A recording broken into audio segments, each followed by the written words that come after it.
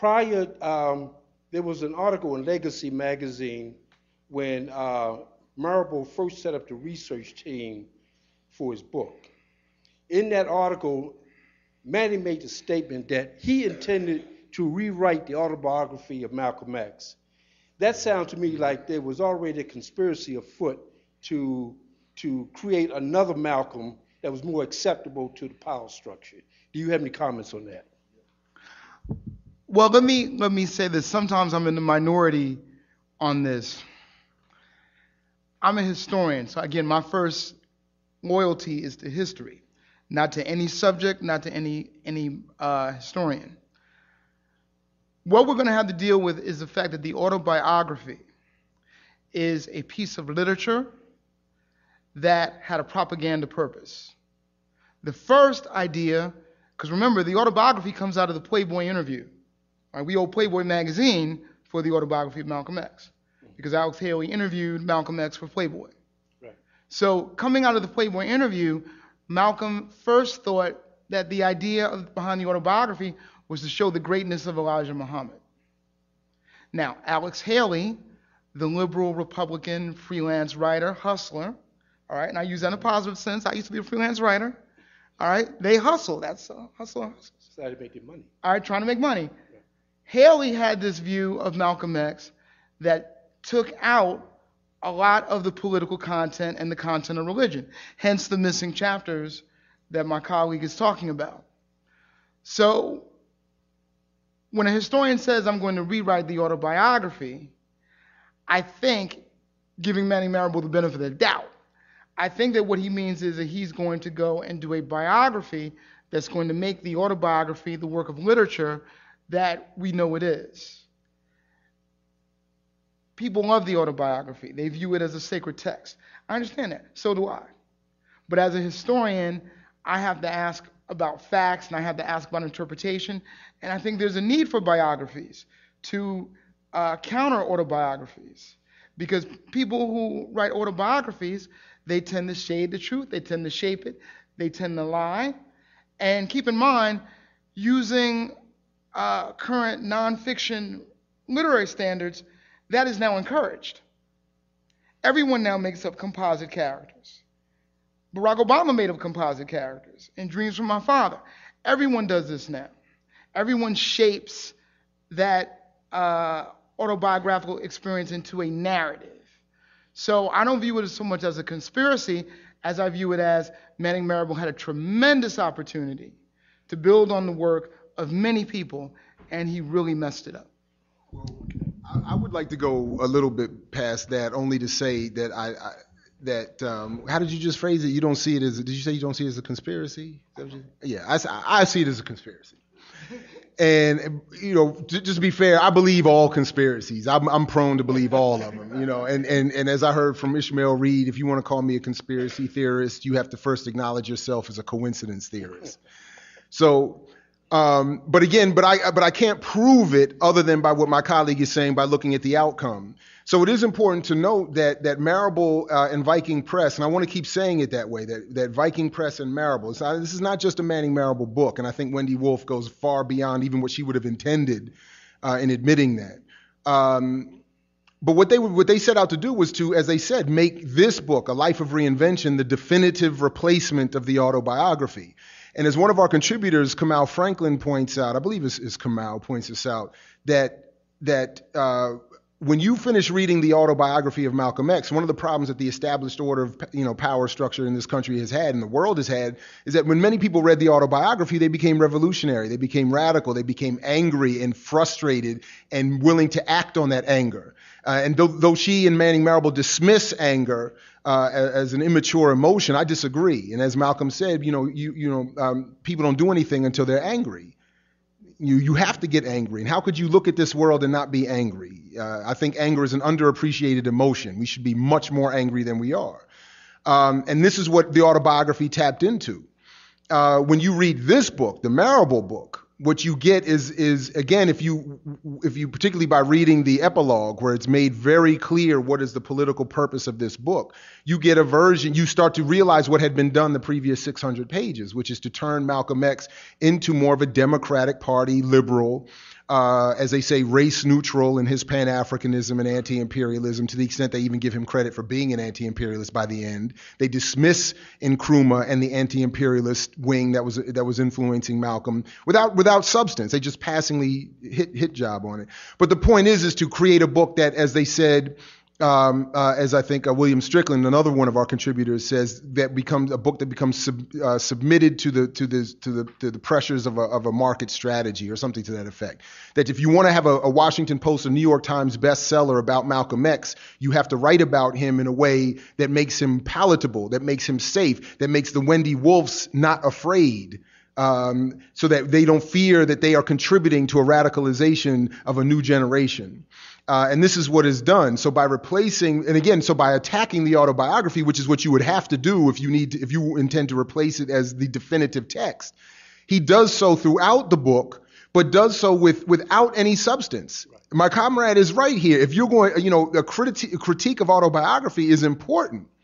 But you have to do it with on a historical basis, with evidence. And if you read Marable's book, you will be amazed at the amount of time he says maybe and probably and could have and might have, and circumstantial evidence suggests and this and that, and then just leaves, and then we'll conclude with wild speculation from everything from Malcolm's homosexuality to his infidelity with an 18-year-old young woman, but simply by saying she could have showed up at his hotel room.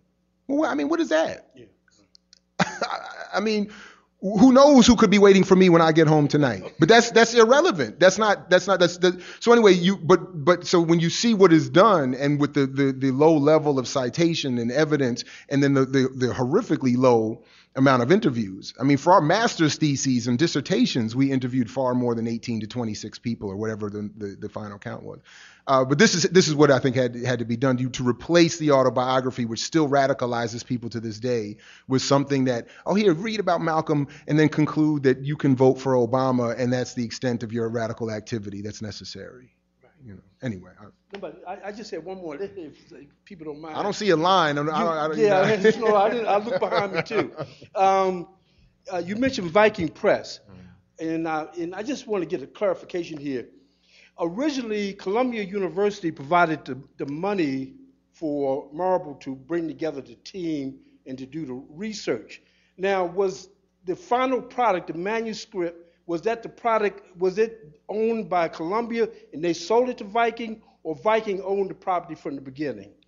That, as far as I know, Viking would have owned would have, in a signed contract, owned the final product long before it was completed. And Wendy Wolf wouldn't have worked so diligently with him had they not had proper proprietary ownership of the final product. So I've not seen anything that suggests that Columbia University had any hold over what was to be this book. They did provide him a house from which to do research. They provided him with research assistants. But I would encourage, I have to be careful what I say about this publicly, but I would encourage people, to the extent that they're interested and able, to follow up with his claimed research team and ask what was their level of involvement. Because there are some contradictory messages that are coming out from we were his research team to we had nothing to do with the research to we're still being asked to give paid speaking engagements on behalf of Marable. There's a lot of really contradictory things happening here. I will say this. I contacted Zahir Ali, as Todd said during our radio program. Zahir Ali is said to be his chief researcher. Right. I contacted Zahir Ali shortly after the book was published and told him, I do a radio program, I have some issues with the book, but I want you and your entire research team to come on my show, and I will provide you with every detailed question I intend to ask weeks in advance so that you all are prepared to answer my questions, because much like Todd was saying, I was shocked by what I was reading. And I wanted some clarification. He refused to come on the program and has since even backed out of paid events where he and I would have been situated against one another. So we've not been able to publicly get this clear. So I would just encourage people to, as they would like, to contact him and find out what was your relationship to this book, what is your research team's response to the now 2 collections of books that have come out criticizing this book, and see what he says. My question is, I noticed in your intro that you said that there was no mention in the Manning book about COINTELPRO.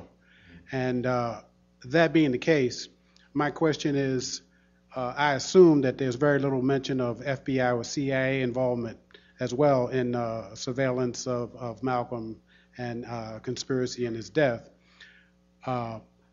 Who does Manning exactly blame or hold responsible for Malcolm's death? Well, let me just say very quickly that he does talk about the FBI. He does mention, to a certain extent, the CIA, at least a little bit, and he does talk a little bit about BOSSI, the New York Police Department Bureau of Special Services and Investigations, something to that effect. But when you read, again, with skill and nuance, I mean, Marable was quite a competent writer. But when you finish the book, what you read, what you conclude, or I would argue you conclude, and some of our contributors suggest the same thing. In fact, Mumia Abu-Jamal calls it tragic that COINTELPRO wasn't mentioned. You not only lose the sort of political context in which Malcolm was operating and becoming a threat, but also the FBI and these intelligence agencies read as sort of background, distant observers as opposed to, intricately involved actors in developing what would become the assassination. So by leaving out the phrase COINTELPRO or counterintelligence program, it allows him to more easily diminish the FBI's role in the assassination. And then he more or less follows what Zach Kondo says. In fact, Zach Kondo, who also contributes to our book, says that, I have many problems with what Marable did, except for when he talks about the assassination, because he basically just takes what I've said 20 years ago without giving me proper attribution. So saying that there was basically a coming together of the FBI, the Nation of Islam, the New York City Police Department, and though Marable does not go as far as Kondo does into bringing in what the state's benefit would have been. In fact, he says Farrakhan would have been the biggest beneficiary to the assassination. Which is absurd given what the United States government benefited and what international capitalism and imperialism benefited from in terms of the assassination. To say that Farrakhan benefited more than anybody denies, again, the state's involvement. It diminishes the state's involvement in a way that I think is dangerous and anti-historical, given all the evidence that we now have. And the other thing that my colleague didn't mention was that Marable also fingers a resident of New Jersey by name as being one of the assassins, and that was some very tricky, thing to do. But I mean, he was building that case on other scholarship, and again, what Dr. Paul keeps talking about is that Marable claims on what's the page 490 that most of the books written on Malcolm X in the 1990s were, I think the direct quote is, of shallow character, something to that effect. But this is the material that he keeps going back to flesh out his narrative because he hasn't done his own research and interviews. But you only know that if you've read this other literature. And he's counting, I think they're counting on the fact that this may be many people's first foray into this work. Right. Yeah. Good evening. Thank you so much for this discussion. My question is, how did you determine the people that you would use to collaborate with you on this book? Yeah, that was a little tricky. It was tricky in the sense that and I don't mean to disparage our sort of competitor critical book from Third World Press, but one of the things that we wanted to make sure of was that we were only dealing with Marable's book. We weren't trying to deal with people's full personal reflection on Malcolm X or anything. We wanted people who had actually read Marable's 600-plus page book and who were critical of it. So one of the criticisms we've gotten from some friends in response to us using the Wendy Wolf piece is that they're saying, well, she just did what any publisher does. She just did what even Paul Coates did with us. And I more or less agree, except that we are open about our political perspective and position in all of this. That we're saying we are not trying to be falsely objective. We are critical based on these criteria, and this is what we're saying. Unlike trying to say we are writing the unquestioned, definitive, objective, whatever. So we said you have to have read the book, and you have to have a critical perspective on the book, and then you have to meet a certain deadline. So all of those things end up encouraging some, weeding some out. But that's basically, we approached some, we put out somewhat of a public call in another sense, and then just invited people to meet some of these deadlines that we were very friendly with. And this is who we ended up with. And at the end, I think, though, again, obviously bias aside, to the extent that's possible, I think we've done a great job. The contributors that we have, again, are a nice wide array, both in terms of generation, and even within certain political perspectives from the left. I mean, there's not like this full unified monolithic viewpoint here. And I think that we've got a very solid book in terms of what we've done. Like, they're very specific in our criticism, well researched, very well edited. We took our time with this thing. We gave it the respect that Malcolm and these ideas deserve. And I'm very proud of what we've done here, and I'm willing to stand against anybody on this. And that's why I keep saying we challenge whoever. And I've challenged personally, maybe even inappropriately, some of the people who defend Marable's book to speak to us publicly and invite us to their events publicly. And as yet, as far as I know, none has come. I discovered Manning Marable first, not as a scholar, but as a student of journalism, reading the Afro, because he had this column called Along the Color Line, and I forgot the other title of the column. He had two different titles. So the very last thing I ever wanted to do was attack Manning Marable. It was the last thing I wanted to do. But the biography he wrote was a travesty. It was a tragedy. And I'm here to explain, to the degree I can, what happened. And Dr. Ball will go into this somewhat as well. But see, because I was inspired by writers, great writers, historians and journalists like Lerone Bennett Jr. of Ebony Magazine, and my friend Herb Boyd, who I just found out today officially is getting a NABJ Hall of Fame award. So I'm very much in this journalist, activist, historian tradition. Although I don't call myself an activist, I hang with activists and I kind of associate with activists. But I'm definitely out of this journalist, historian tradition. So Manning Marable comes from my tradition. And when I ran basically to politics and prose, like at 9 o'clock on a Monday night or Wednesday night or whatever it was, a half hour before it closed to get the last book that they were holding on about, this Malcolm X book, I mean, I just couldn't, believe it, because I knew that Manning Marable was going to come correct. Because Manning Marable was this major scholar. His political biography of W. Du Bois was given praise by none other than David Levering Lewis, who has written the definitive 2-volume biography of Du Bois. So I knew that Manning Marable had the goods. He had been on Democracy Now!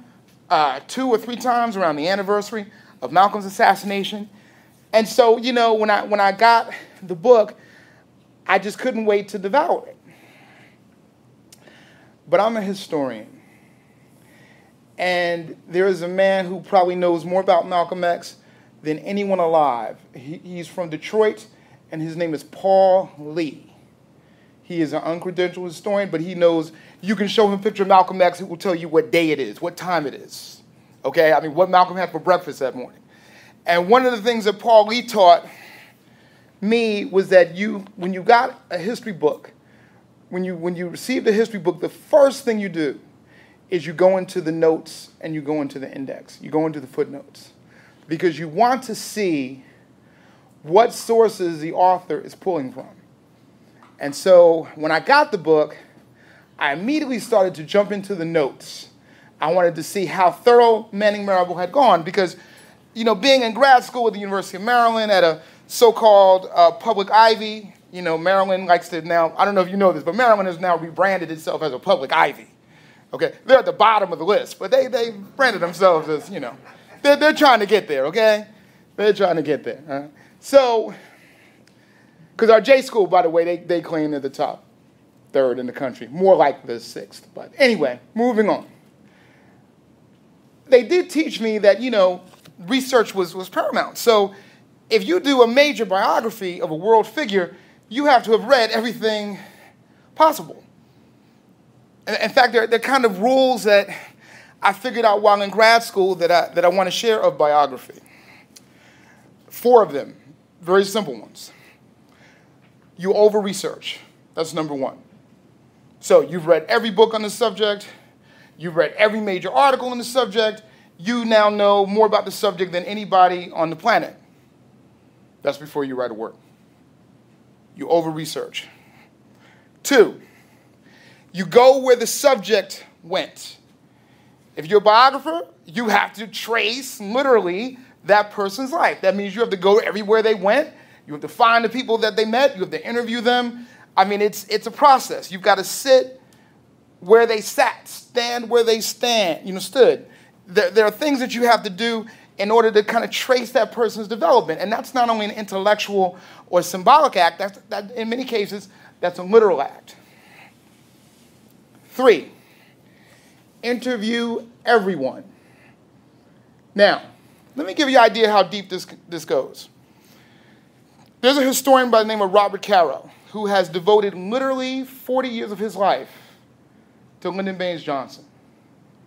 He works 12 hours a day, 7 days a week, in an office where he has read everything about LBJ. He has interviewed over 5,000 people on LBJ.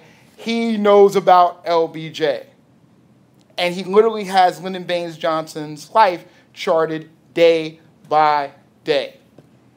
For the last 40 years, he has written about 4 600 to 800 page books on Lyndon Baines Johnson.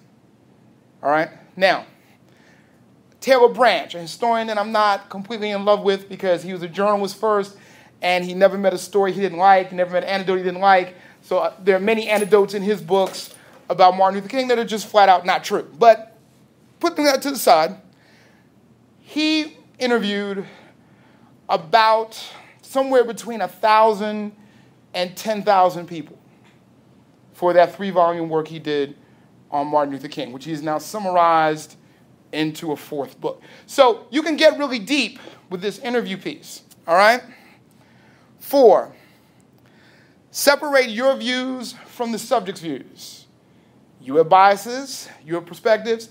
Your subject has biases and perspectives. You're supposed to know where your perspective ends and his or hers begin. And if you feel your job is to critique them, you have to critique them in a way that is put in the context of the work. Just like, for instance, if you want to talk about someone's personal habits, their personal failures, right?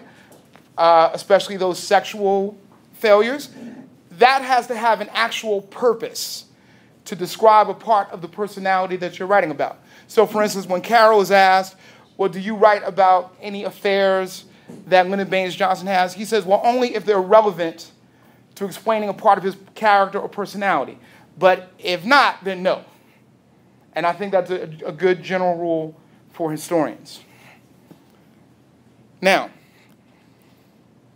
my disappointment with Manning Marable was extraordinary because I realized that Manning Marable had broken all 4 rules.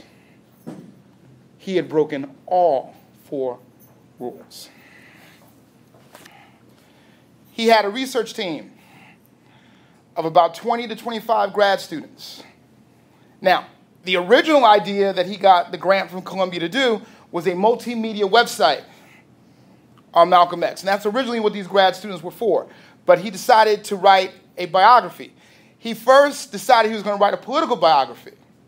Now, for those of you who are not biography connoisseurs, there are different types of biographies. You can write a biography about somebody without doing the definitive piece about their entire life. You can write a theme biography. So one of the theme biographies that you could write is a political biography. You could also, if you're dealing with a literary figure, you can write a literary biography. For instance, David Leemings has a very good biography of James Baldwin. It is a literary biography. So he took Baldwin's work and put that at the core of what it is he wanted to discuss through Baldwin's life. So Manning Marable originally was going to do a political biography of Malcolm X. But it seems that he got a very big check from a publisher and decided that he was going to do a full biography of Malcolm X. So we had these 25 researchers go and begin that research.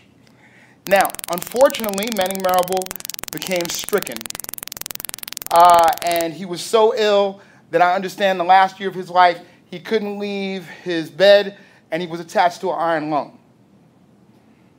So there was some restrictions that happened as he was putting this book together. So do I believe this is the version he wanted to go out? No. Do I believe this is the version that had to go out? Yes. And again, Dr. Ball may get into some of that material and what happened in terms of the process of putting this book together, which is also very interesting. But the over-research piece is not there. He didn't do what David Loving Lewis did with Du Bois. He didn't do what Robert Caro did with LBJ. He didn't do what Taylor Branch did with Martin Luther King. When I went through the notes, I saw 4 sources quoted again and again and again and again. And that's when I knew this work was in trouble. 2, go where the subject went. He didn't go. Did his grad students go? I don't know, but it doesn't look like they did. So no trip to the Middle East, no trip to Africa. There were some grad students there who understood Arabic, and I think they were translating some of the newspaper accounts. That's nice. Not the same thing. Rule number 2, gone. Now, this particularly bothers me as a journalist, rule number 3. I mentioned to you the thousands of people that people like Caro and Branch interviewed for their books. And by the way, I'm not saying anything that you can't read. Anything you want to know about a book, you just read the acknowledgments, right? Because the acknowledgments tell you who really helped them put the book together, right? And you read the notes. Okay, so I'm not, we're not talking about a mystic thing here, all right? So when I go into the index and I read that Manning Marable had an oral history collection of people he was interviewing for the book, and then he did interviews, which I think were kind of for the website, because remember, this was originally a website project. And counting both of those together, Manning Marable interviewed 21 people for this book.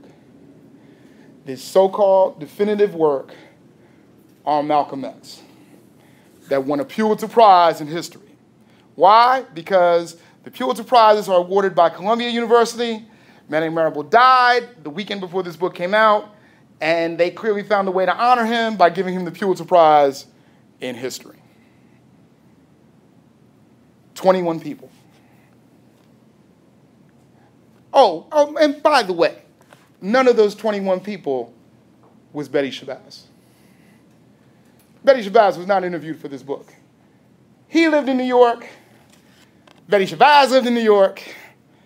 Didn't happen. We have one of the people he did interview over lunch who criticizes every detail of that interview and the way it was put together in this book. In our book, we have a chapter by A. Peter Bailey, who was an aide to Malcolm X, who was the editor of Malcolm X's newsletter, and he criticizes Manning Marable's modus operandi and how he conducted the interview and then what he did. And Peter Bailey is no slouch himself. He's a veteran of Ebony and Jet magazine, and he did the definitive book on Malcolm X's family. So we're not talking about someone that is not qualified to evaluate how a writer is doing interviews. But again, instead of 1,000 people, 21 people. The 4th rule, separate your views from the subjects. Now, Dr. Ball does a great analysis of the book's epilogue, which I'm going to leave to him. But let me just say this. There is a larger context in which this book has been written. It's been a larger context ever since, frankly, the election of Barack Obama. The election of Barack Obama is being used as a happy ending to every black nonfiction text that has come out since 2009. And I was warned about this from a major writer. I had a major writer who warned me, said, if you write a black nonfiction book, from now on, your last chapter must be the election of Barack Obama as president of the United States. And I started checking. Like, I started getting nonfiction books, right? I started getting history books. Isabel Wilkerson's book. I started getting all these books. And I went to the last chapter, and I was like, damn. Because it was even a radical book on the Black Panther Party that we recently got. Even there, they struggled with it at the end. Like, we don't want to say that, we don't want to end it that way, but you can, last 5 pages, they talk about Barack Obama. So all the history of African Americans, all of the slavery that we've now seen in 12 Years a Slave, right, a little taste of that, all of that history has led up to one election for one centrist president. This is the narrative of book publishing in New York. This is the narrative. So the larger context is that the Manning Marable biography comes in the context of giving Black America a happy ending. You're happy, right? You're free, right? You're happy, right? Okay. No problems, right? Living in Columbia, no problems, right? Right?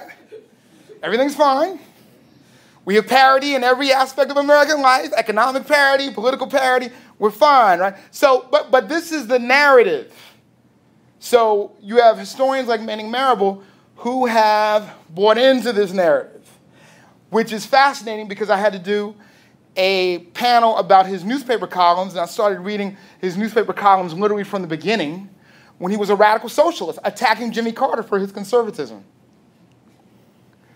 So that evolution is a very interesting one, from Black radical to public intellectual with a major book contract, allegedly 6-7 figures, to write about Malcolm X, giving Malcolm X a happy ending, saying he was really a progressive Black activist and not a radical African internationalist. So, I was very disappointed. Now, luckily, because see, Jared's always doing something, and he's always dragging me into what he's doing, right? This is our pattern. Jared was asked by a man who's here tonight, Paul Coates. Paul, please stand up, please. Paul Coates, our publisher from Black Classic Press. Thank you. Former member of the Black Panther Party in Baltimore. Paul approached Jared and said, Jared, I need you to put together a book critiquing Manning Marable's Malcolm X because there are all these mistakes in it, there's all these ideological problems with it, and I need you to do it. And so, of course, Jared said yes. All right? And Jared dragged me into it. And so began our journey of putting together a collection of scholars and writers and activists who read the book and critiqued the book. I'm proud to say that the first person who said yes to us was Mumia Abu-Jamal. And he turned in his work first. And I'm very proud to say that. So we have many people who discuss many aspects of this book. And we don't view the book as kind of a jumping off point to talk about Malcolm X. There is a book that does that. There's a book done by my friend Herb Boyd and Ron Daniels and some others called By Any Means Necessary, which is also an answer book to the Manning Marable biography.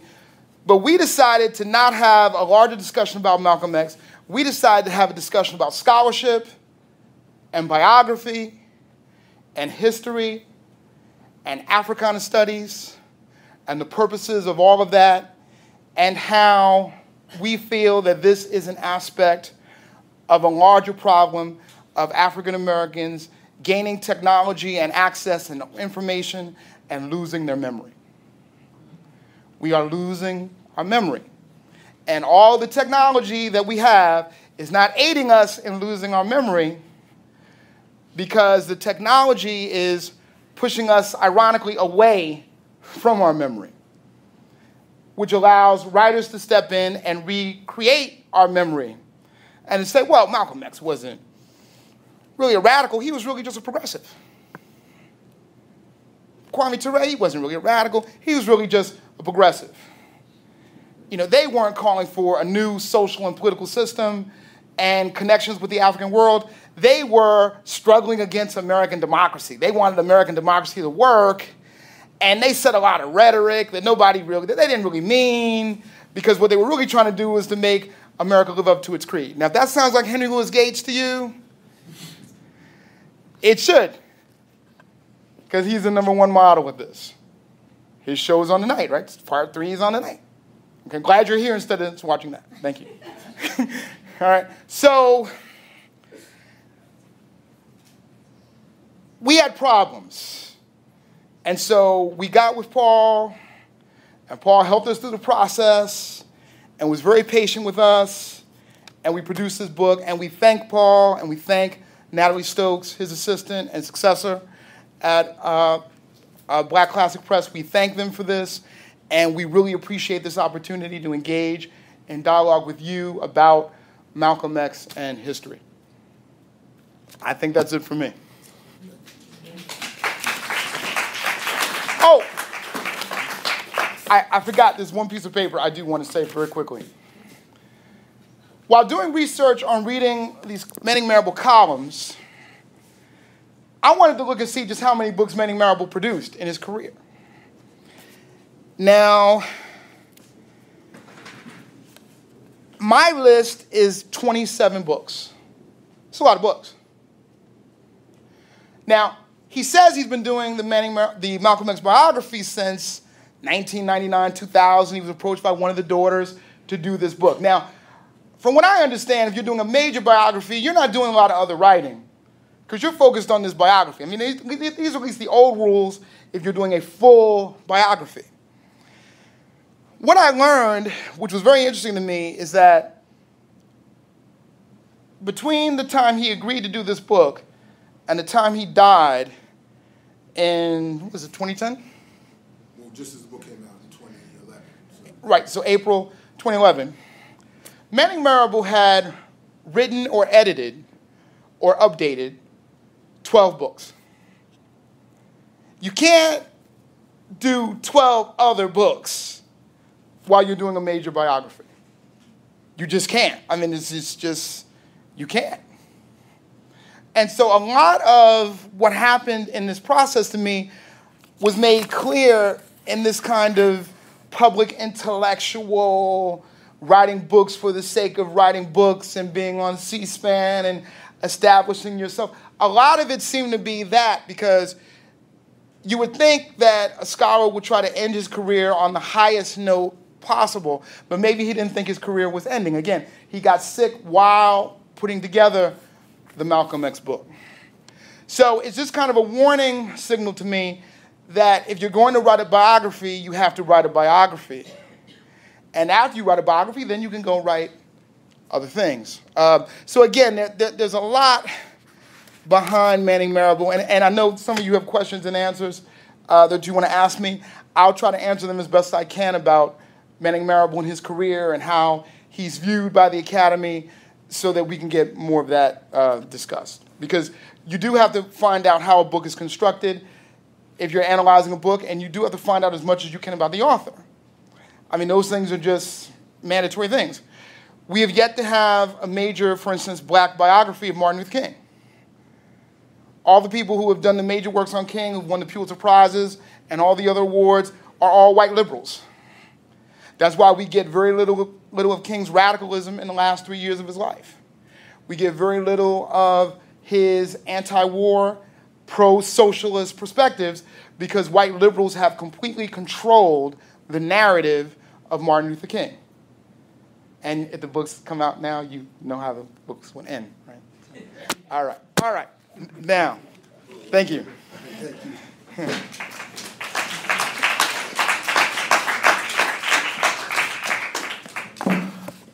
Good evening, everybody. Thank you, baby girl. Dr. Paul's family's in the back there. His wife, Yadi, and his two adorable little girls are right in the back there. So, yeah, it's a pleasure to be here. I've never really done any speaking or any real political activist organizational work in Columbia, despite having grown up here. So it's a little strange, and I think I fully get that saying about how you can never really go home. It's very different coming back as this person versus the person that grew up here. But anyway, it's also very exciting, very nice. So as Dr. Burroughs was saying, there are a lot of problems with Marable's book and its construction, the substance of it, the method behind its production, its construction is severely flawed. And my approach to it was more ideological in my concerns with the book. A lot of the struggles, so first of all, it was great that Mumia Abu-Jamal was the first to not only accept our invitation, but to respond. But he also helped set a tone in many ways, because one of the points that he raises is that Marable's book is tragic, as he says, in its complete omission of the counterintelligence program. The FBI's program developed, obviously, in the mid to late 60s, specifically in this instance to target black radical groups for their destruction. And I think also important to note in that is the fifth tenet of what they said when they were targeting black America, which was that they had specifically called for a dislocation of black youth from radical traditions in the black community. They specifically called out and said, we want to develop ways to make sure that if moderates and young black people want to be revolutionaries, that they'll be dead revolutionaries, to quote them directly. And they said specifically also they wanted to develop methods to make sure that young black people did not grow up with any of these radical ideas that were informing so many people. So part of what I'm seeing here, or what I argued and many of our contributors argued in different ways, is that this is a broad-based ideological attack, not only on Malcolm X specifically, but about the idea, on the ideas that governed him and that he helped develop and pass on and transmit. And he was one of the brightest conduits and exemplars of these radical traditions that impacted not only people in his day, but obviously years since his assassination. I mean, my generation, every one of us in my generation equates Malcolm and radical hip-hop with our political development. And I think this is part of the process, or part of the problem as seen by the state and its various institutions.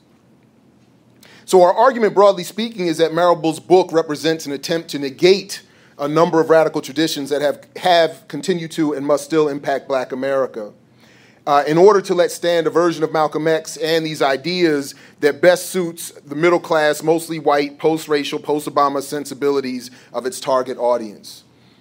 Marable upset, as Margot Arnold says in our book, our black radical collective consciousness. And I really like that phrase that she develops to talk about what is upset here.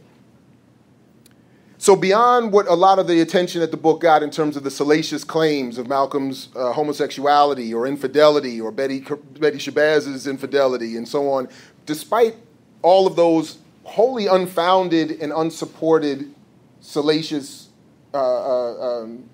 reports or stories or histories as they're told in our book, or rather in Marable's book, the issues for me were about the ideology of the book itself. So one of the things I always do with a book that long, first of all, did anybody in here read Marable's book in its entirety? Has anybody in here read it? Just, okay.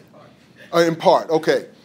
So this is important in some ways. And one of the things that I do when I get a book of that size is I always read the introduction and the conclusion first. And I want to see how they're building their argument and then what their argument builds to. So when we first saw Carl Evans's response, which was the first critical response I saw to this book, and Carl Evans is the noted author of several books on Malcolm X and the Nation of Islam, most notably The Judas Factor. He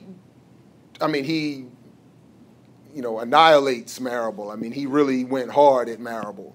And when I read that, I was like, wow, man, I was shocked, because as Dr. Burroughs was saying, for many of us, we had been anticipating this book for years. We had been waiting for Marable for years, and we had read many of his other works, and were just sure that he was going to do a just job, that he had the access, he had the stature, he had the resources that so many of us don't have, and for certainly I was certainly naive before becoming a so-called academic.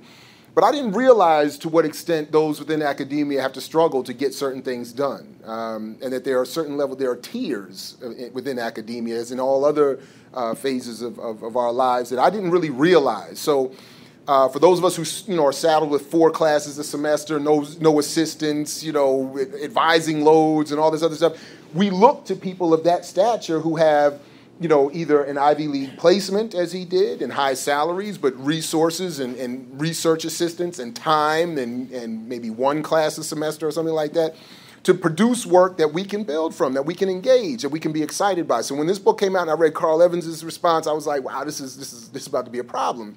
Then when we did, I host a radio show on WPFW in Washington, D.C., and we started to had Todd come on, and we started chopping it up a little bit. He got the book before I did, and he started saying, I'm a little concerned as he started working through the book. I'm a little concerned. These flags are going off about how this thing is put together. When I finally got the book, and as I said, read the introduction and the conclusion, I said, this is a major, major problem. And it was evident that not only methodologically, as Todd pointed out, were there many problems, but ideologically, it's severely flawed. It becomes an attack on Malcolm X. It becomes an attack on all these radical ideas that informed him, from Pan-Africanism to nationalism to anti-imperialism, socialism, armed struggle. All of these things are attacked in very nuanced and careful ways. I mean, Marable was brilliant. Marable was a good writer. Marable, again, had a whole team to put this thing together. And ultimately, as I'll say a few words about in a moment, he had the support of one of the 6 largest publishing houses in the world, whose goal it was to produce the kind of national bestseller and award winner that the book became, which of necessity requires an attack on these politics. You can't have both. So, I started to notice, as he's very clear in the epilogue, that he wants to situate Barack Obama as an extension of Malcolm X. Now, I don't want to go too much into this, at least not in this moment. We can certainly later if people are interested. It's not really, for me at this point, most interesting to worry about what does Barack Obama want to do politically, ideologically? What does Malcolm X want to do politically, ideologically? What is only important to me in this moment is to make clear that the two are diametrically opposed. That I don't care if you like Barack Obama, at least right now, and I don't, or whether or not you like Malcolm X. I'm only interested in that we become very clear in recognizing that the two are diametrically opposed. They are not a continuum from one to the next. They are, Barack Obama is really the antithesis politically to what Malcolm X represented. So whether or not, again, if you think Malcolm is wrong, fine.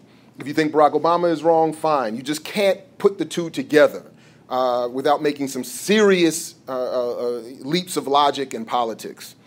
So the book concludes by doing a number of different things. It attempts to situate Malcolm X in line with Barack Obama, Condoleezza Rice, Colin Powell, who were targeted after 9/11 by Al-Qaeda as sellouts. And if anybody remembers, Al-Qaeda had put out a statement saying, this black leadership that the United States has today are sellouts in comparison to the great Malcolm X. So Marable has to, of necessity, to do what Todd, I think, quite accurately laid out. He has to position Malcolm X as not in line with Al-Qaeda, but in line with these so-called house Negroes as described by Al-Qaeda. So then he has to do, again, a leap of logic in politics to sort of make the point that, or to make the point, or the claim rather, I think unsupported or completely unsupportable, that Malcolm X would have joined everybody in condemning Al-Qaeda sort of uncritically about what happened on 9/11.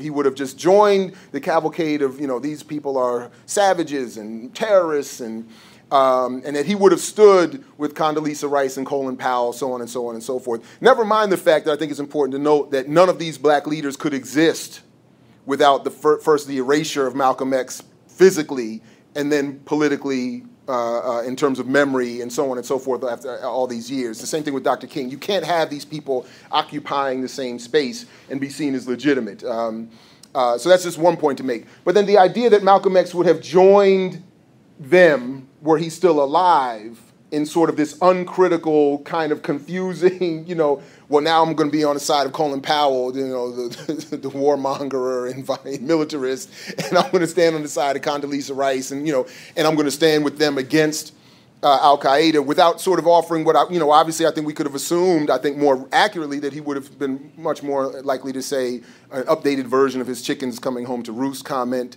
vis-a-vis the Kennedy assassination and so on and so forth. He would have had, I think, a much more progressive critique rather than joining the side of these very conservative replacement so-called black leaders. Throughout the book, let me just say with the conclusion very, very briefly, with the epilogue rather, he goes so far as to say that Malcolm X's speeches about unifying the black vote to elect, well, this is what he does. He truncates a statement from Malcolm X. So the statement ends, as Marable quotes him, with Malcolm X making the claim that we want to go door to door to organize black voters to become a united voting bloc and to elect officials. He truncates that earlier in the book so that in the conclusion he can say that Malcolm's radical use of the vote would have prefigured the rise of a Barack Obama, which would have been brought into successful fruition with the black vote, as if the black community sort of had pre-organized itself and predetermined that we would all vote for Barack Obama, when, very, very honestly, the opposite is true, that Barack Obama was selected by the elite conservative wing of the Democratic Party, vetted since the 90s, promoted, and then given to us, and then we responded only after Hillary lost in Iowa, by the way, right? If everybody remembers, black people were still on Hillary's side until Iowa. So very late did black America sort of unite around Barack Obama and the potential of him winning an election. But the idea that Marable wants to promote, again, as Todd points out, is the necessity with books of this nature that you want to sell.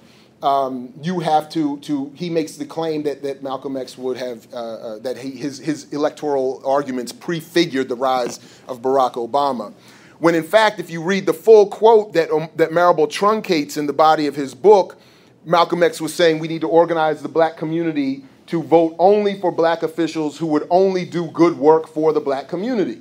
This was to be a unified voting bloc, not a massed collection only to support Democratic Party candidates without question.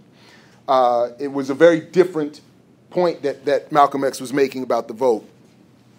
Throughout the book, again, Manning Marable says, again, very little about the counterintelligence program. So he leaves out the political context in which Malcolm X finds himself. And the FBI reads sort of as a background, sort of a powerless surveyor of all that's happening, not an actor involved in fomenting dissent within the Nation of Islam or fomenting dissent within black radical groups or within radical groups more broadly speaking. And by doing this, it allows for the central narrative to be Malcolm versus the Nation of Islam, which again takes away the threat that Malcolm represented to the state. It takes away all the body of evidence that we have that the state itself wanted to get rid of Malcolm X, that the state itself wanted to not only rid itself of Malcolm X, but all the people who were promoting the ideas that Malcolm was grappling with. So by reducing the role of the state, you can promote this more comfortable narrative that will sell books, that this was really an internal black argument where the Nation of Islam versus Malcolm X, they killed one another, and the FBI was just kind of hanging out. It's kind of watching. No mention of Hoover. There's no discussion of J. Edgar Hoover. There's no discussion of the array of intelligence community agencies that were involved in surveillance of Malcolm X and others like that, and for what purpose they would have been putting him under surveillance. This wasn't really discussed at all. Instead, we get all kinds of innuendo, and we get from Manning Marable on page 490 a complete dismissal of all the books written on Malcolm X in the 1990s. He just says they're all insufficient, and then he goes back and borrows heavily without attribution from their work as he builds the story of Malcolm, including the story of the assassination. So we interviewed and included discussions and essays in our book from Zach Kondo, who has written the book Conspiracies, one of the strongest arguments in terms of the state's case for wanting to get rid of Malcolm X. We have essays from A. Peter Bailey. We have essays from Rosemary Neely, who worked with Malcolm X in the Organization of Afro-American Unity, which is not really discussed properly in the context of Marable's book. So one other example I bring up from that just very quickly is that Max Stanford, later Muhammad Ahmed, is interviewed by Marable, but only to talk about what he thought Malcolm's psychological state was while they were working on developing the Organization of Afro-American Unity.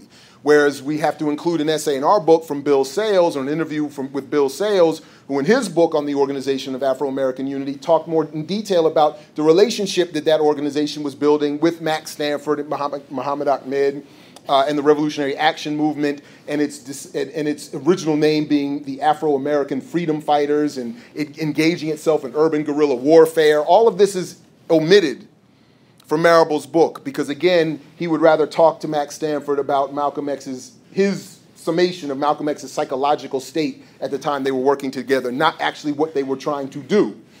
Because again, this would be anathema to any book looking to become a bestseller. One other example I just want to bring, well, two very quickly. One is that there are drive-by sort of hits on Kwame Nkrumah, dismissing him as a tyrant and a dictator, without really going into any of the context or any of the ideas Nkrumah supported, or any of the context of what would the state's relationship to Nkrumah have been in its attempt to destabilize him and overthrow him. So the discussion of Malcolm X's affinity for what Kwame Nkrumah was talking about, radical Pan-Africanism under scientific socialism, is diminished as sort of a childish fantasy that he would later mature out of, that he would grow out of as he advanced towards sort of democratic liberalism.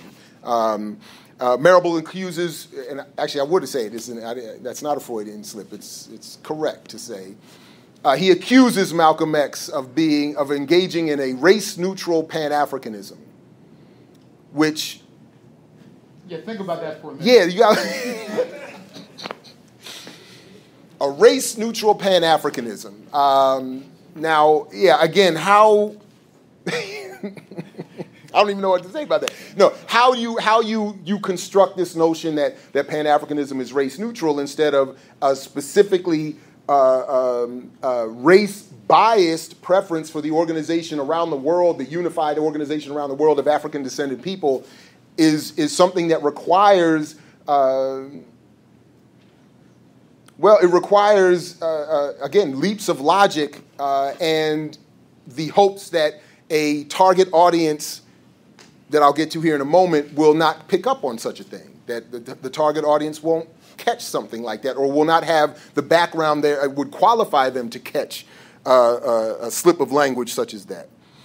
Very lastly, I just want to say, in terms of this comparison, I was looking recently after we had published our book at D. Eugenio's book called Assassinations, and this is where I realized something that I could have even made clearer, although I think our contributors take care of this for me. In D. Eugenio's book, he talks about the assassinations of the Kennedys, of King, and of Malcolm X as a part of a continuum. He connects the dots between those assassinations and draws links between not only people involved or agencies involved, but the political threat that these people represented in the various stages and spaces that they occupied. And this is something that, again, Marable avoids so that he can carefully leave this as an internal black nationalist argument that ended with Malcolm X's unfortunate death, and it leaves the state off the hook. It leaves Western European imperialism off the hook. All the things that Malcolm and people like him were very clear that they were trying to eradicate. Lastly, let me just say a quick word about the publisher. One of the pieces that I used to show, or was showing earlier in these presentations, that I lost in one of these Apple updates, and I just unfortunate, was an edited version of a speech that Wendy Wolf gave shortly after the book came out. And Wendy Wolf is the lead editor for Penguin Press, or rather for Viking Press, a subsidiary of Penguin Press, one of the 6 largest publishing houses in the world, who worked with Marable on this book. And Wendy Wolf, as a middle-aged white woman who proclaims herself as a liberal, who proclaims herself as someone who was scared of Malcolm X, got heavily involved, as she admits and acknowledges, in helping Marable complete this book. And this is where I think you start to see the influence of a major publisher. And where you see maybe the influence of a major publisher and the unfortunate illness of Manning Marable sort of coalesce into leaving us with this severely flawed and damaging product. In this excerpt that I had clipped, she says a number of things. She refers to not only her fears of Malcolm X and the middle-class sensibilities that were offended by Malcolm X, but she also she refers to his quote-unquote native intelligence, that he wasn't sort of, a man of letters, but he had a native intelligence. Well, obviously that's direct colonial language, if I've ever heard it, saying, he really wasn't a thinker. It's the same thing that Amiri Baraka picks up on in the essay we've included in our book, that Marable dismisses Malcolm X as not a historian. Malcolm X wasn't a historian, but Marable is, the historian, which allows his version of Malcolm to become definitive, as the book's goal was to be. And then finally in this clip, at the end of her talk, there's a Q&A in this talk with Wendy Wolf, and you see an elderly black woman stand up, and she says, I appreciate you for publishing the book. I've read a couple other things, but I have a few problems with some of the citations and the sourcing in your book.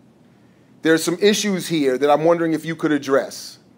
And then she sits down, and Wendy Wolf just simply says thank you and turns away, says not a word, doesn't even acknowledge. And I think in many ways that's telling in terms of the book's place in this world and the response it's gotten, and sort of the defense around criticism of Marable that has developed, that says, look, we've put out something that we want to stand as definitive. We're not interested in dialogue. We're not interested in debate. We're not interested in exchange. We're not interested in being critiqued.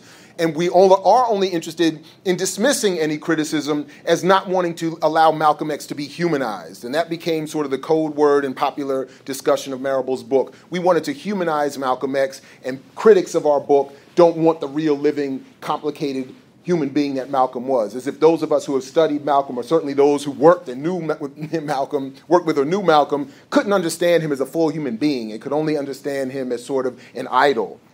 Which is why I do just want to conclude my portion here by reading just a short paragraph that summarizes the media response to Marable's book.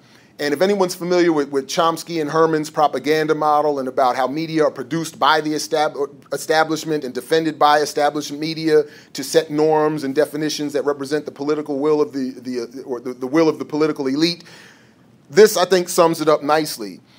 So consider, for example, not only the nomination of Marable's book as a National Book Club Award recipient, but the description of the book by so much of the establishment media world. Wendy Wolf, an editor of the book for Viking Press, an expert in the business of psychological warfare, as I've at least called it, often euphemistically referred to as public relations, calls the book, quote, a comprehensive biography, and is somehow qualified, she argues, apparently by association with the flawless Marable himself, to confidently assert that, quote, little serious popular work on Malcolm's life has been published in the years since the autobiography.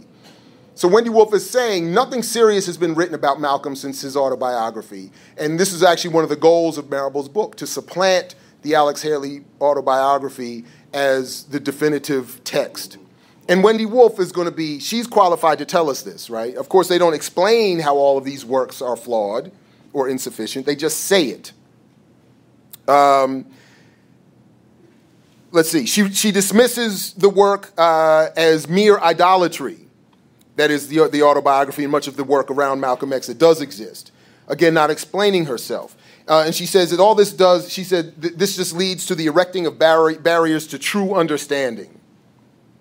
The Washington Post calls Marable's book a work of art. The New York Times calls it prodigiously researched and claims that Marable artfully strips away the layers and layers of myth that have been lacquered onto its subject's life, first by Malcolm himself in the famous memoir, and later by both supporters and opponents after his assassination in 1965 at the age of 39. So here again, the Washington Post and the New York Times are going to tell us that Malcolm didn't know his own story or didn't tell his own story accurately. Marable will do that for you.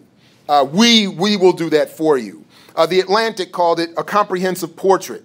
It was called a masterpiece in the San Francisco Chronicle, prodigious in the eyes of Newsday, and a definitive biography according to the National. So the very entities and the very representatives of the state that demonized Malcolm in his life, that demonized his politics in his life, that demonized the ideas that govern him since his death, are now telling us that this book by Marable is the correct, definitive, proper version that we should all adhere to. And I'll just conclude by saying that I think that this is meant to, again, do what the counterintelligence program said it wanted to do 50 years ago, to make sure that young people who might again become interested in Malcolm X as they're occupying Wall Street or questioning these ongoing, never-ending wars and drone strikes and NSA surveillance and all the inequality that is increasing, the devolution of the condition of black America, and on, all as people might start saying, what's going on? Man, Malcolm X had something to say about it. As they may revisit Malcolm X, this is the version of him that they would prefer. Someone who was immature, who was confused, who hated women. You know, Marable says that too. He didn't trust women, that he had a problem trusting women. Never mind the work he was doing to promote women leadership within the OAAU. Never mind his relationship with Ella Collins. I mean, never mind all of this. So they're meant to pick up a version of Malcolm X that would support the conclusion that Barack Obama is the proper extension of these politics, that all these other ideas from socialism to Pan-Africanism, even to armed struggle, should just be omitted and erased from our history altogether. That's what we are, or at least what I'm arguing, and I think we've collectively argued, is being done with Marable's book. And I'll stop there. Thank you very much. I think it's important to add to Jared's presentation that the Wendy Wolf presentation that he refers to is on YouTube. Yes, absolutely. So please go to YouTube and watch the Wendy Wolf. What is it, Wendy Williams? Wendy Wolf. Not Wendy Williams. Wendy Wolf. If Wendy Williams even said Malcolm X, I might pass That's out. right. But the Wendy Wolf presentation, you can watch this actual presentation and that exchange that he talks about on YouTube. And by the way, she calls it Our Book, and she's doing a book signing. Right.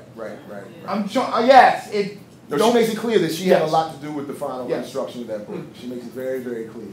Don't believe us. Watch YouTube. Comments, questions, critiques, query? Yes, sir. I was just wondering,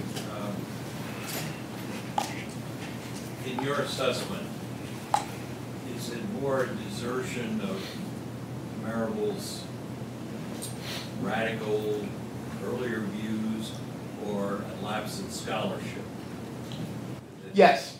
Yes, right. Yes. All of the above. Raymond Winbush, in our book, makes the argument that Marable is more of an opinion journalist who wrote nonfiction books. Speculative nonfiction in this case. Thank you, right. Speculative nonfiction in this case. And by the way, that wasn't, I found out, an unusual view of Marable. When I read the New York Review of Books review of Malcolm X, a positive review, it did start with the idea that Manning Marable, who's known for writing books for the sake of writing books and not a real scholar. I mean, the author literally put that in the first 3 or 4 paragraphs. So this was not a new criticism of Manning Marable. As someone who's looked at Manning Marable's journalism, I think he was a journalist who, well, to be critical, found a hustle. He found a way to get a PhD and get a job and write books. And you know, many of these 34 books, about 5 of them are column collections, which I'm not against. I have a column collection to a publisher. I'm not against these things, but his forte was writing political analysis. And again, his political biography, Du Bois, is highly praised by David Levin-Lewis and others who know better. I think David Levin-Lewis gets to be an authority on Du Bois since he spent 20 years of his life researching and writing about Du Bois. I just think in this particular case, my speculation is that Manning Marable, who started the kind of black radical public intellectual when Michael Eric Dyson was in the welfare line at 19 years old, I think that he felt that a lot of that had passed him by. He hooked up Dyson, he hooked up Melissa Harris Perry at Columbia, gave him some prime positions, but he started the whole train. And I think this was an attempt to benefit and to get what I guess he felt was deserved public intellectual recognition through this autobiography. I mean, that's purely speculative on my part, but it gives you an idea of how Manning Marable operated, because he always had a book in process. I'm disturbed as a purist the way things are constantly being redefined. For instance, one of these 12 books I mentioned that he worked on while doing this biography, is he did a quote-unquote autobiography of Medgar Evers. Now, I'm going to tell you why I'm calling it a quote-unquote autobiography. Because he got with Murley Evers. Murley Evers had some NAACP reports that Medgar had written in Mississippi. And they took those reports, and that became the main body of an autobiography of Medgar Evers. Because, as you know from marketing, if you call something an autobiography, you're going to go and buy it because you're going to think, well, this is the person, he wrote it himself. And if you just call it the papers of Medgar Evers, you might not get a major book contract, you might not get sales. So this is the kind, I mean, I hate to be this critical, but I have to be honest with you about the kind of work Manning Marable was trying to cash in on as a result of being a pioneer of the hustling that Dyson and West and all of these people now do with abandon. So these were the kind of projects he was doing while working on this biography. And I'm just being honest. Well, I think it's important also to note, I mean, if you look at who supported and wrote blurbs for his book, I mean, these are the very people, Marable, Dyson, West, and Gates. And Gates pioneered this as well, and years ago, calling himself an intellectual entrepreneur, which I thought was the most clear and obvious admission that I'm here to get paid off of this stuff, regardless of what I have to do to the history. And Gates' background is a literary theorist. He is not a historian. He became a historian because of this intellectual entrepreneurship opportunity. And by the way, we forgot to mention something very clear. One of the rules of biography, and the rule is so obvious I didn't even list it in the 4, is that if you are doing a biography on a subject and there are experts in the field, that you give it to experts in the field to read before it comes out.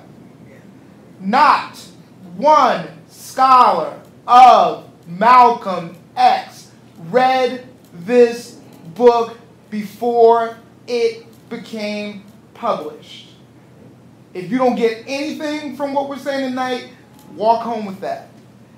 There was no Malcolm X scholar that vetted this. When they couldn't, because he dismisses all of them. There you go. Without mentioning them on page 490, he just says all of them. But he keeps quoting Peter Goldman, which Right. means to me that there must be some validity to Peter Goldman's biography of Malcolm X, which was last updated in 1978.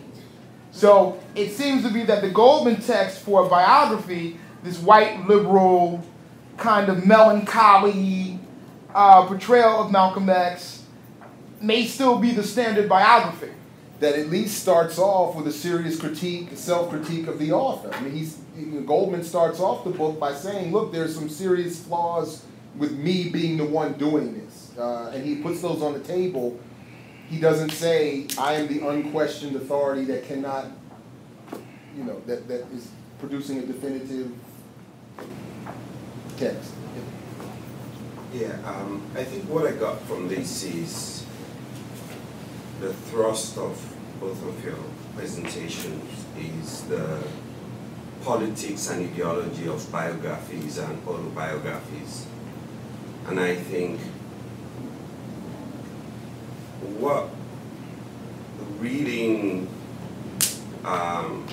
biographies and autobiographies of civil rights leaders in the 60s, especially late 60s, late 50s, early 60s, when most of the stuff was happening, not just in America, but globally, in the diaspora and black movement from Africa all the way to the Caribbean and Brazil and the like, is there seems to be a reinvention, okay, for better or for worse. I agree with you in part, in the sense that if you look at Martin Luther King at the time he died, he was becoming more radical in many ways, okay?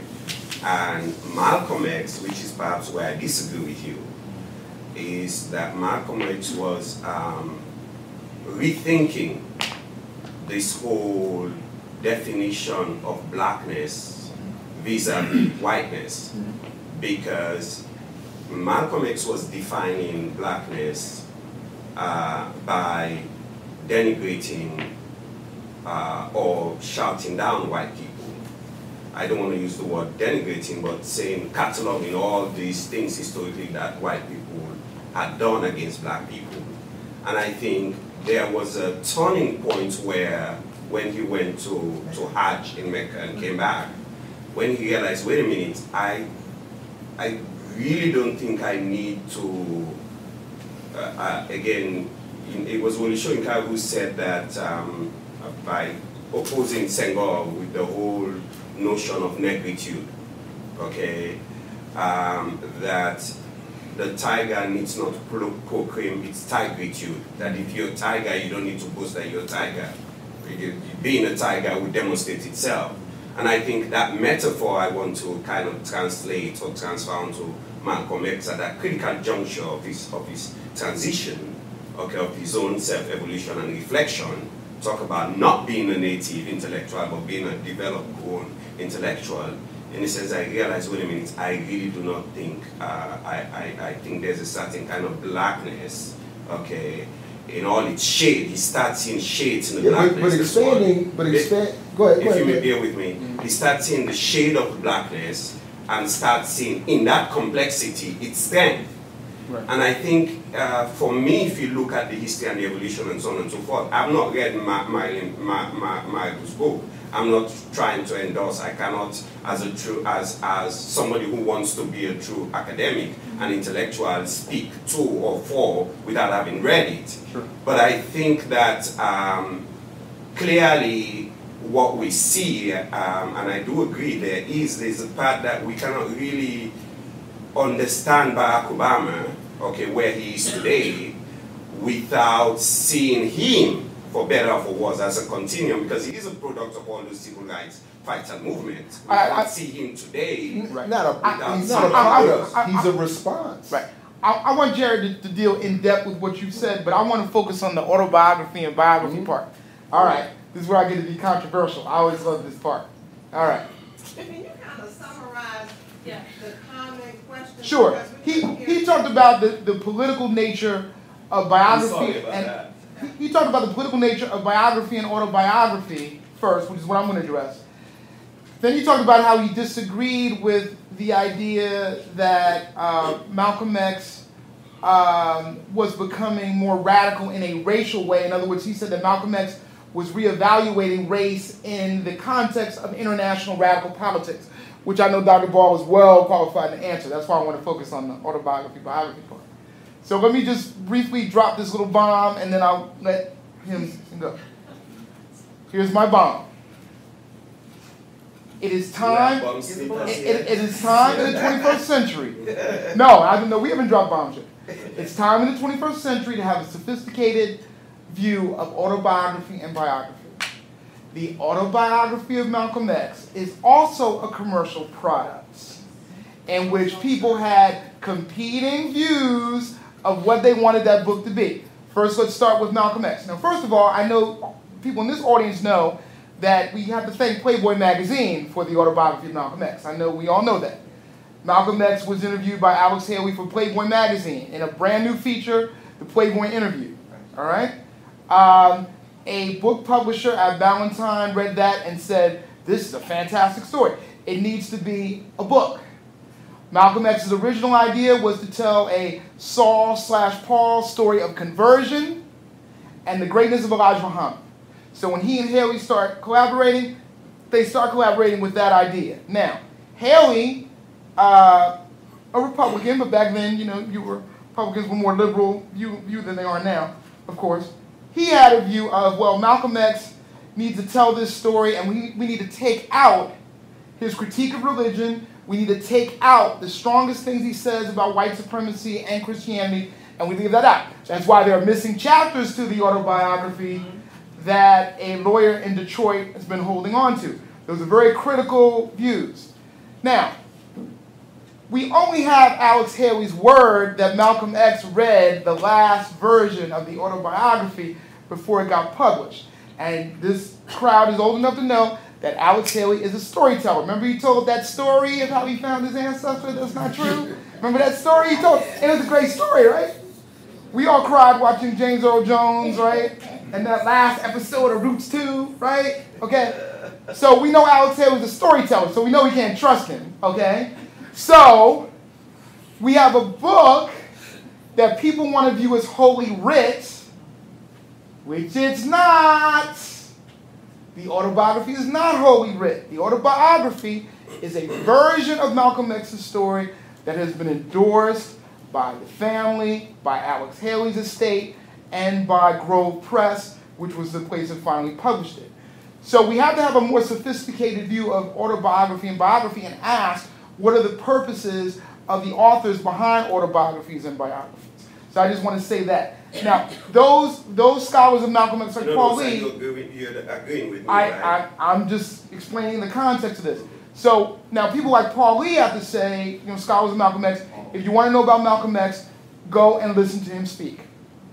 Go and read the transcripts of those speeches in other books. So we can't stop with the autobiography. I know that's what we want to do, but we can't stop with the autobiography. We start with the autobiography. And then we go to other works of Malcolm X where we see more of that political progression that I know Jared wants to get to. I mean, all I would just say is that, this is often, I think, if I understood you correctly, this is often the point that I think is confused. This idea that Malcolm was rethinking and reconsidering is not necessarily a reinvention of his critique of white people or European imperialism or Western Europe's imposition on the world. Right. It was to say, I am willing to consider the world as it confronts me, which is why he was also very clear that vis-a-vis white people in America, there had been no change. He still said, even after his trip to Mecca, that John Brown was the ideal and the standard by which he would judge white involvement in his work. He was still looking to develop guerrilla warfare groups. He was still urban guerrilla warfare groups. So you can't. So this idea that he was, as Marable and others tried to promote, that he was softening and liberalizing to the point where he would have been in line with this product. That's not what I'm saying. Oh, then maybe I misunderstood. No, what I'm saying is. Going to get in a dialogue. Yeah, that's a good point. I'm not. But let me just say, but I just want to say very clearly that this is my point, though. That again, it cannot. It must be clear. It cannot be substantiated that Barack Obama is anything but the negation of the movement or the trajectory or the tradition that Malcolm X was a representative of. He is not an extension of that movement. He is not a culmination of that movement. He is a state-sponsored product meant to speak against that movement, which is what he does in his books, which is what he does every time he gets in front of a microphone, specifically if he's talking about black people. So that's what I'm trying to say, that this idea that Malcolm X came back from Mecca and became a liberal Democrat, now it's pure mythology. Now we're going to move on, but I just want to drop another mini bomb. Malcolm X understood public relations very well. He understood how to manipulate the media very well. When he talked about going to Mecca, that was not his first time going to Mecca. That was not his first time seeing white Muslims. And you know who talks about this? Peter Goldman does, where he says that Malcolm's response coming from Mecca, when he started sending those postcards to M.S. Handler, the New York Times, and all those folks, was public relations. Because he wanted to create a narrative that said, oh, now I know that white people can be Muslims. And that's why when he came back and said, if white people study Islam, people forget that part. They said whites could be brothers with us if they studied Islam. That's what he says coming back from the airport. You can watch it on YouTube. So Malcolm was playing a PR game, which he always did, by the way, and we can talk about that if you wish. But Malcolm was playing a PR game by creating that Mecca brotherhood narrative so that he can go and work in the radical elements of the civil rights movement and be accepted there. And that's something that's never discussed, unless you talk to real Malcolm X scholars. Okay, any other questions? Yeah, you mentioned a friend of mine I went to school with, Paul Lee. And you described him as being a definitive authority, a scholar on Malcolm. Yes. What with all that he's accumulated and all that he has, I mean, I know he's contributed to projects here and there, but what, you know, this whole thing that we're discussing today is supposed to be some kind of definitive biography. Yes. You know, and we debating the Yes. merits and legitimacy of that. Yes. What is he doing, and who's working with him to bring out something? You have to ask him. He's in Detroit. In case people didn't hear. Did anybody not hear? I was asking about, they mentioned a particular person in Detroit. I think he said Right, it was Detroit. Detroit area. Right. Paul Lee, who's Right. done a lot of research on Right. Malcolm X. And he just wanted to know what Paul Lee had done. And I was about to say that you need to ask him. So are you aware of anything? Paul is always working on projects, but Paul's official response is that I set up forums and I set up mechanisms for Malcolm to speak for himself. Mm-hmm. And so that's his official position on that. Now, if you want to know what's coming out new, in about 3 or 4 weeks, Herb Boyd and Oyasa Shabazz are putting out the diary of Malcolm X, the international diary. Malcolm kept the diary when he went around to Africa and to what he called the Muslim world, what we call today the so-called Middle East. And this diary had never been transcribed or annotated, and now Herb Boyd and Oyasa Shabazz have transcribed and annotated this diary, and this diary is coming out in Third World Press in about 3 or 4 weeks from now. So how much material is that? I mean, it's a small diary that they've annotated and added some material to. I mean, Malcolm X was quite busy, as you know, and so he just 100 or 200 he kept notes, and so these notes are commented on. But that's all we can say in terms of Paul. Paul was last thing I want to ask you, I'll move out Sure. to somebody else. The missing chapters from the autobiography that you said some lawyer has purchased and is Right. holding on to. Is there anything going to be done or materialized with that? Jared, talk to him. Yeah, I had a very long and I have to say confusing conversation with Gregory Reed about what he wants to do with them and why haven't we seen them yet and when are they coming out, and all I can say is I have no idea. Yeah. After that conversation, all I kept saying was I and my crew will work forever for free, whatever you want. Let us help put these out. And the response I got was, I couldn't even explain it, but just confusing. I'm confused. So I'm no more clear now after having spoken with him why we haven't seen them. There was something about an argument about preserving them for our community, yeah. But I don't understand how, and I kept saying I don't understand how publishing them isn't preserving them. Like I don't understand why we all not having copies is Right. not preserving. I don't understand why you having them and only you seeing them is preserving them for all of us. I don't understand. And this was material that Alex Haley had in his estate, and that was purchased by Right. this guy. That's right. Now I will say, Alex Haley's death. Right, that's correct. I will say that Marable's public account of what happened when he tried to see those chapters from, is completely the opposite of Reed's account of what happened. Marable said he tried and was told he could only see a few of them for 15 minutes and that was it. And Reed said, I chased Marable as I chased other major black scholars to try to get them to work with me on this, and Marable only would give me 15 minutes of his time. So somebody is not telling the truth. Unfortunately, only one of them is living, and he doesn't want to say much publicly. So I don't know. I honestly, it's frustrating. And you can hear Marable's account on Democracy Now! If you go and watch one of those. I will say, and I agree with, that when I was a more active member of the Malcolm X grassroots movement, there was some discussion in that organization of putting public pressure on Reed to give up those chapters. Mm-hmm. And I do think that is something that people should consider, because I don't think, absent a better explanation, that we don't deserve to see them. Right. Mm-hmm. Yes. I wanted to ask you, before we have to stop questions, what has been the response to your book? That's a good question. I think the biggest response has been no response. I think that those who have read our book, who have read Marable's book and other critiques of the book, recognize that what we've done is correct. I think I've spoken to many whose opinion we changed completely. But I think the biggest weapon they have is the omission campaign.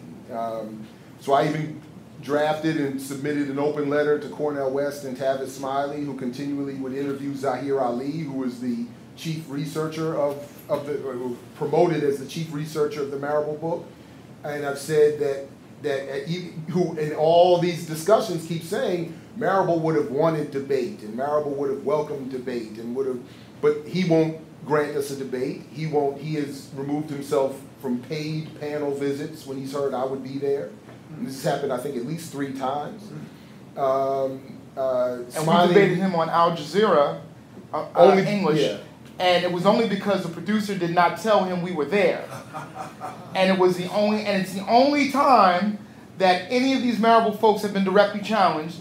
And up until 2 months ago, when Al Jazeera America premiered and shut down your access to Al Jazeera English, up until 2 months ago, you were able to see this on YouTube. You still can. You still can? You still can. Great. But okay. But anyway, so I think that there's been, Marable had, one day I think maybe when I was thinking when you were talking to, I think one day maybe when I'm on my last, legs here, I might try to write something that really tells the full story of what we went through to get contributors to the book. But, a lot of people. A lot of people didn't want to read the full book, and we were demanding that our book was going to be a critique of the work, not the man, and not our personal reflections on Malcolm, on the work itself. Right. And a number of people said, I don't want to read Marable's whole book, I don't want to take the time for that. Or other people said, I'm not getting paid, so I don't want to do it. Other people said, and I think the biggest one was, more or less, I don't want to be seen publicly as challenging somebody of Manning Marable's stature, particularly after he's passed. So you have this, this sort of collection of struggles here that have coalesced into not, giving us. But I have, not only the work that we did and the contributors did and the editorial crew did, the publisher did. I am extremely confident and proud of what we've done here. And I have told many people, some with some name, anytime, anywhere, any forum, you tell us, we will be there and we will get it on and we will demonstrate the problems with this book. And we are constantly denied and dismissed as just haters, or, which I proudly proclaim myself as anyway, but as haters, or we just don't want, again, Malcolm to be humanized. And I reject that out of hand. So, again, similar to what I was saying about Gregory Reed, I think more people like the sister, in the elder sister in that video that you would see with Wendy Wolf, should raise more questions. There's some serious concerns with the scholarship in this book, with the content of this book. We want to see some public discussion of it. Malcolm belonged to all of us, and so on and so forth. This is the argument that I've tried to with. We're not trying to dog Marable out for the sake of attacking him. In fact, we don't get very personal at all. It's focused specifically on his work, and I think I think we've done a great job, quite honestly. We have time for maybe one more really quick question. Well, I mean, attacking him in the sense that I mean, I think we put in context his career a little bit, his relationship with Columbia University, the relationship Columbia University has with the city of New York, and particularly the struggle around the preservation of the Audubon Ballroom.